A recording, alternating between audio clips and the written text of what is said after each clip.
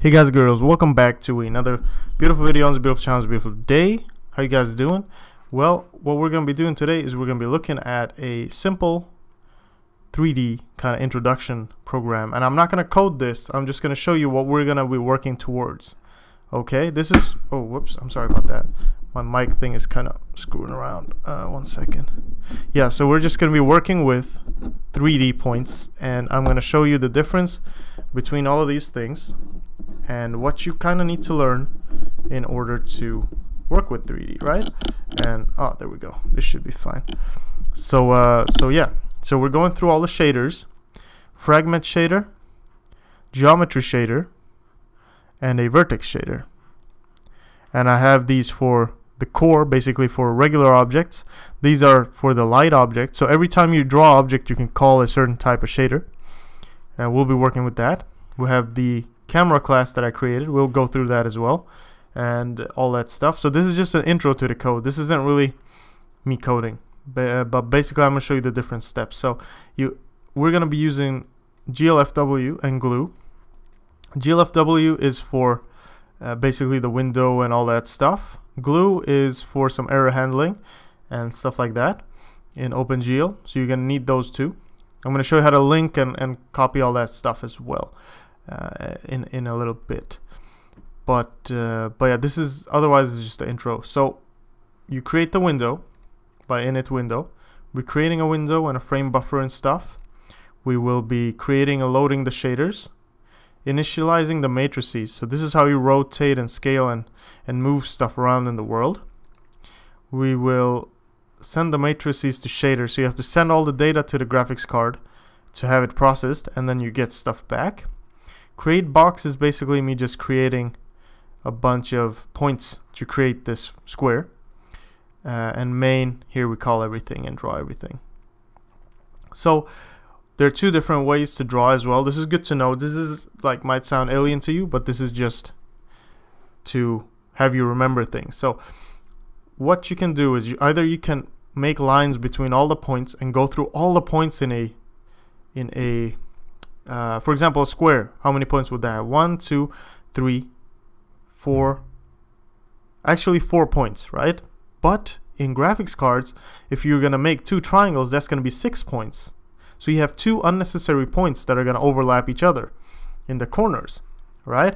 And then you can use something called like an index buffer, which keeps track of which points will be used twice, and you can make sure to reuse those points from another triangle to create another triangle. So you just need 4 points.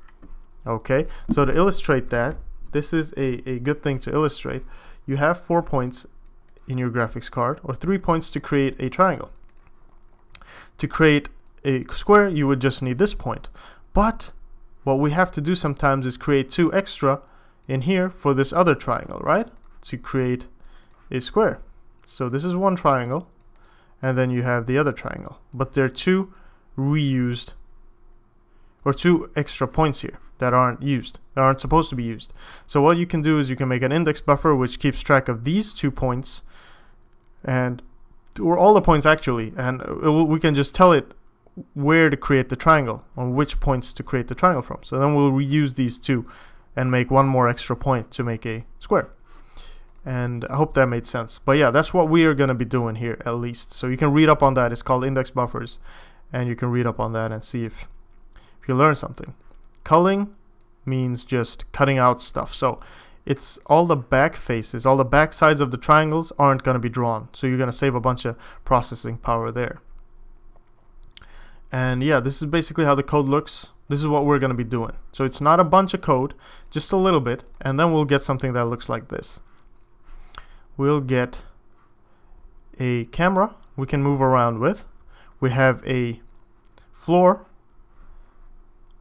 basically 2 big triangles that makes a floor, lights that react with it. We have specular lighting, it's called, and regular diffuse lighting. So specular is all this white kind of reflection-ish things you see, how it's moving. Otherwise, this face of the square would just be one color. It would be that orangish color wherever the light hits, and it would be darker and darker the further away we go. But we get this specular lighting, this kind of reflection-ish lighting from the light that's working. All of the lights aren't working right now, but we'll make sure we implement that.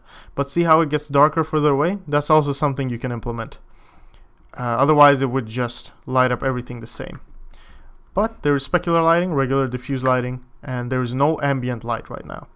So that's the 3 types of kind of lighting that you can implement. And then you have these lights are actually called point lights. So they go in every direction in a sphere. There are spotlights that just go in one direction and light up like a flashlight. And then there are a few other different types of lights. But yeah, we'll be going through all of those, and then textures and stuff as well. So yeah, that's it. That's the intro to what we're going to be making. So you can look forward to it before we actually start coding all of this. And then we'll go through all the matrices and vector stuff as well. So yeah, I hope you're excited, and I am excited. So it's going to be fun, and I hope you learned something. I hope you are prepared for this. It's a pretty good way to get into 3D. So thanks for watching. Take care, and I'll see you in the next one. All right, bye bye.